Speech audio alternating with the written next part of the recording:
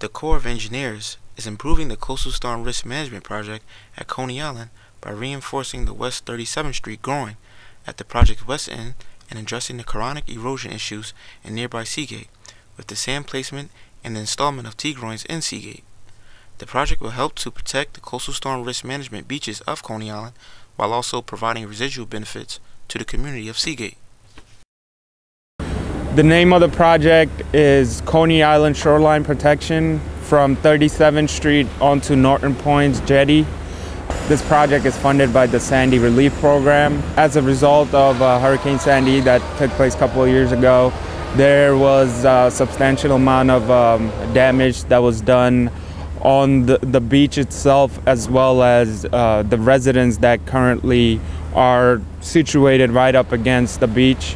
And what we're doing here is building new structure, T-groin structures that will help us stabilize the beach itself. So we'll have 6 different structures, brand new structures that we're building, T-groin, 2 of them partial and 4 of them which will be situated in the middle of the beach going out into the ocean. The T-groins themselves will be about, and they're varying for each of them, but they're approximately 200 feet in width, and length going out into the ocean would be about 80 to 90 feet. They're oval shaped and they'll be like a T structure because you'll have the oval shape with the rocks and different layers of rocks and concrete precast core units that'll go down the center of those structures.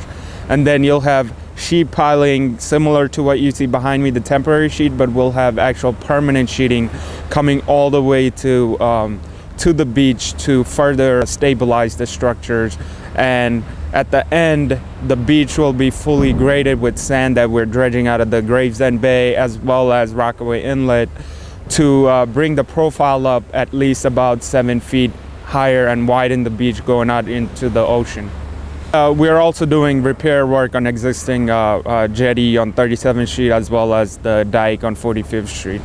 The number one thing that's definitely different about this is the design of the T-groins.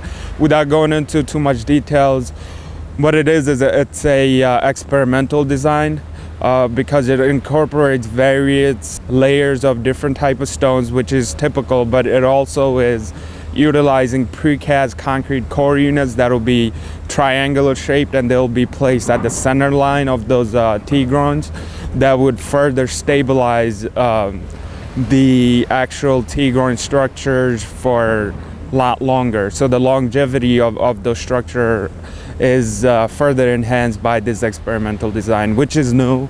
It hasn't been done on any other projects of ours. There's various benefits to having the T-groins in place. Mainly, it stabilizes the beach.